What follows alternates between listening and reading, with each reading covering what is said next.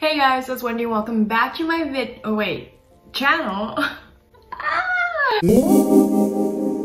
So for today's video, we're gonna be recreating true crime scenes and the Minecraft universe, I guess you can say, Minecraft game. How this is gonna work is I'm just gonna take a crime scene photo that I found online from this case that we're gonna be talking about, and I'm gonna try my best to attempt to recreate it in the Minecraft game. I used to be a gamer back in my day when I was like 7 maybe, so I did play Minecraft a little bit, but it's been a while, so I have no idea how this is gonna turn out. Hopefully it turns out alright, but we'll see because I am a little rusty. Before we get started, I want to thank the sponsor of this video, ExpressVPN. ExpressVPN helps me find new cases every single day by being able to access streaming services all over the world. ExpressVPN has over 90 countries to choose from, so whenever I don't have anything new to watch, I just switch to a new country and it unlocks new shows. Go ahead and start using ExpressVPN by using the link below in the description box or by going to expressvpn.com/Wendy, where you can get an extra 3 months free on a 1-year package. So once again, thank you ExpressVPN for sponsoring this video.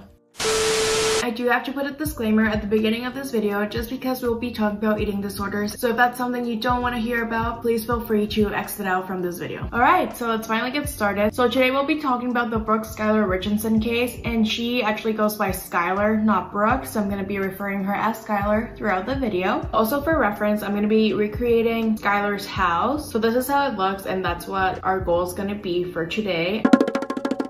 Skylar had a very normal upbringing other than the fact that she did struggle with an eating disorder, but other than that, her family seemed like a perfect family. She has a brother and both of them were very athletic. So Skylar was actually a cheerleader for her school, but because she was a cheerleader and more specifically a flyer, this played a big role on her eating disorder because since her position was being a flyer, that meant she had to be the tiniest person basically on her team, and because of this made her develop bulimia. And according to Skylar's parents, like they really tried to get her the help she needed, but that can be up for debate and we'll get more into that later. But regardless, Skylar's parents were worried, but that fear started to go away when Skylar started dating this kid Brandon, and her parents saw that Skylar was super happy and she was gaining weight, so they figured that everything was actually like alright and that she had it under control basically. But because Skylar's and Brandon's relationship was starting to get more serious, Skylar's mom figured it was probably a good idea to take Skylar to the clinic just so she can get on some birth control, and Skylar agreed to this. So then one day Skylar and her mom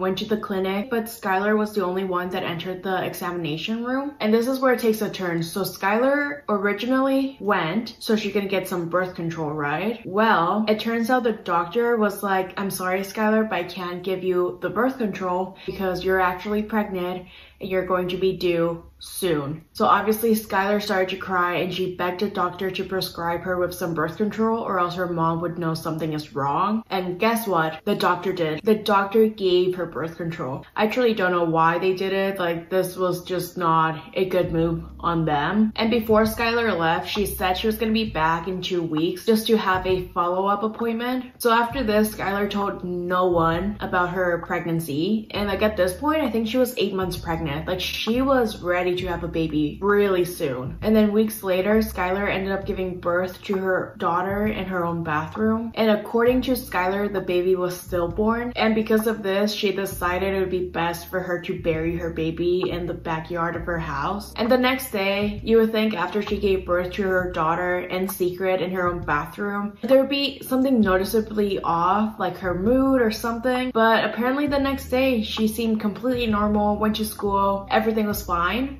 And that was until 2 months later when police showed up at Skylar's house to take her in for questioning. And this was because the clinic called them about Skylar's pregnancy and how she never came for her follow-up appointments. And there's also a rumor going around that Skylar had a baby and buried it. So this was also very concerning to the police. So then Skylar has to go in for questioning. Skylar confessed basically right away, but she would always say that she never killed the baby and that it was born stillborn. So when Skylar could finally see her parents, she told them that she gave birth to a girl and that she named her Annabelle, and that the father wasn't her current boyfriend Brandon, it was actually her ex-boyfriend Trey. And this is where the case becomes super messy, because then the only one who was there when Skylar gave birth was Skylar herself. Nobody actually knows what is the truth or not. Because right now, the police are thinking, did Skylar kill her baby? Or was the baby actually stillborn? Like, nobody knows what's going on. So during this time, the police dug out the baby's remains from Skylar's house just to see if there was any evidence of like foul play, or if they could figure out if it was actually like a stillborn, just to see if they could get any answers. So then police later on questioned Skylar again and asked if she had burned her baby, because apparently when they dug out the remains, the baby's leg seemed to be burnt. And at first, Skylar said no, that never happened. She would have never done that. But because the police kept pushing her and pressuring her, this led her to change her story, and she said yes, she did try to cremate her baby. And because of the police trying to pressure her and like push her into giving them the answers they wanted, this actually caused Skylar to change her initial story. And she said maybe the baby was alive because she heard some sort of gurgling, but it turns out the baby was actually never burned. So when it was time for trial, Skylar's lawyer used this as a strong argument, saying that the police just pressured Skylar into saying whatever they wanted her to say just so it would make it seem that she did kill her baby. So this case was really messy in general, because now you're having that the police are pressuring this girl to confess something she didn't do, but then since Skylar was the only one there, like, was the baby really born stillborn? Like, there's a lot of variables in this equation, I guess you can say. And people also argue that Skylar's mom knew that Skylar was pregnant, because apparently the clinic actually emailed Skylar's pregnancy results to her mom. After that, Skylar's mom texted Skylar asking her like, what was this? They never really said what was the thing that they were talking about. Like, people just assume it was the pregnancy results. And also, the day after she gave birth, Skylar texted her mom saying that she's so happy she has her tummy back and that she lost 20 pounds and all this stuff. And Skylar's mom just replied back saying, I'm so happy for you, so proud of you. And this is why people wonder if Skylar's parents even really tried to get Skylar the help she needed with her eating disorder. Just because if your child is struggling with an eating disorder, you're not going to encourage them to lose 20 pounds in such a short amount of time. Or why is your daughter texting you that she's so happy to have her tummy back? Skylar obviously wasn't ready to have a child. She didn't tell anyone. So even if the baby was born healthy, what was she planning on doing with the baby?